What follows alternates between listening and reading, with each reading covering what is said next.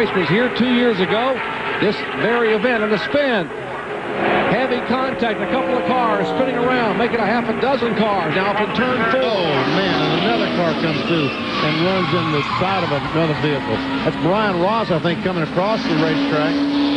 Well, I shouldn't speculate because I really can't see if that's well enough to see if that is. But I can see there's Rich Woodland in the 7 car, Brad Baker in the 6, Kevin Counselor in the 19 car. That's Kevin Counselor in the car number 19. The 7 car is Woodland. 6 is Brad Baker. There we see, that was Brian Ross that I saw in the 67 car. The damage to the front and rear. Caution number 6 coming out on lap 59. Heavy impact up in turn 4. In the middle of turns 3 and 4 and coming out of turn 4.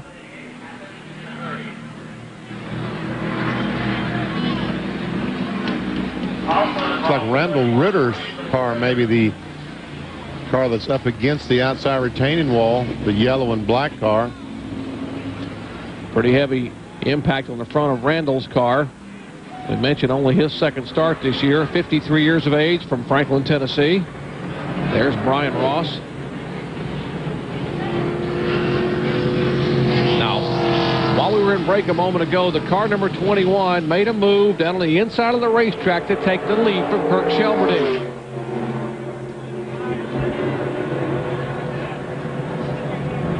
Now, as we came back just a moment ago down the backstretch, there was a near miss, a little bit of a nudge. Watch that right there. Wow. Tim Steele, the red car on the inside, and Shelmerdine almost making contact off the second corner. As a matter of fact, Shelmerdine eased off the accelerator, and he lost a lot of momentum. But meanwhile, here we see cars start. The 7 car gets hit behind by the 6.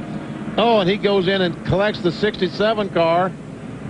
And Kevin Counselor comes in there hard and plows into... That was the 7 car, Rich Woodland. Yes. That was spinning around. Counselor has impact from the 31 of Randall Ritter, rather. Different angle, this impact up in turn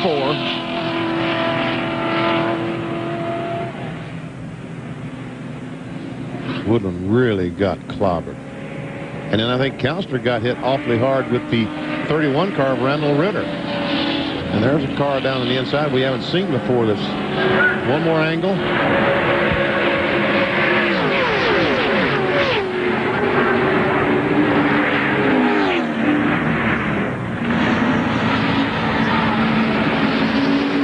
And from the onboard for the car number 50 of Andy Belmont, looking out to the left side of his windshield, you can see all that smoke. And that's all he can see, the smoke. And now from Kevin Counselor's on board, the Earthlink on board. He didn't want to see this. Oh, man.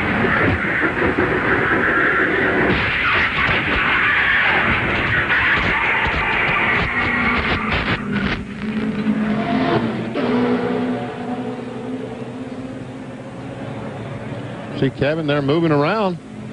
Has his helmet off. He's not moving fast, but he is moving. Probably 8 cars involved. Some of those cars. And we are being told that the 66 car of Bob Strait may also have some damage. There he goes.